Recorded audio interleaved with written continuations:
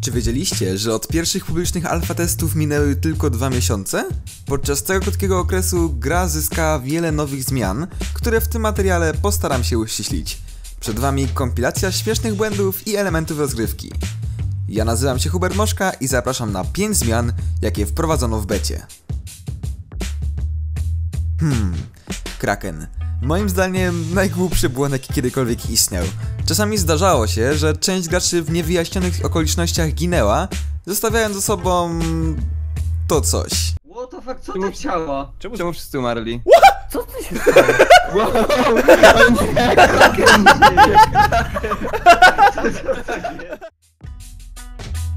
Słynny paraliż rąk to nie był największy problem w alfie.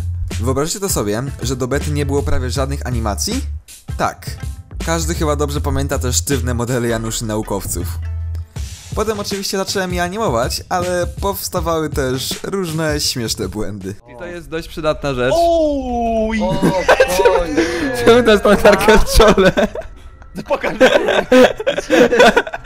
Hubert! Hubert!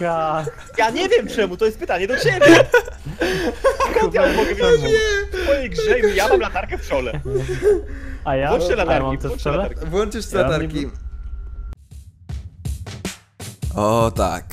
Czym byłoby SCP-SL bez futurystycznych broni? Alfa testerzy mieli do dyspozycji tylko jedną broń, dostępną zresztą do dziś. Pistolet M1911. Oprócz tego nie było aż tak rozbudowanego systemu amunicji, przybliżania, odrzutu czy animacji i dodatkowo broń można było uzyskać tylko czytując ją przy użyciu konsoli. Zdecydowanie największy fail pierwszych publicznych alfa testów. Windy nie działały. A z racji tego, że jest to jedyna droga na dół, a konsola jeszcze nie była odpowiednio rozbudowana i nie mieliśmy możliwości dostać się do głębszych części placówki, to strefa niższego nadzoru, w której byliśmy uwięzieni, była ówcześnie bardzo ograniczona, co uniemożliwiało pokazania potencjału całej gry. Na koniec, może nie do końca śmieszna, ale na pewno duża zmiana. Wraz z grafikiem od rozpoczęcia bety zaczęliśmy mały remont placówki, po kolei zmieniając modele, póki co w strefie wyższego nadzoru, na lepsze.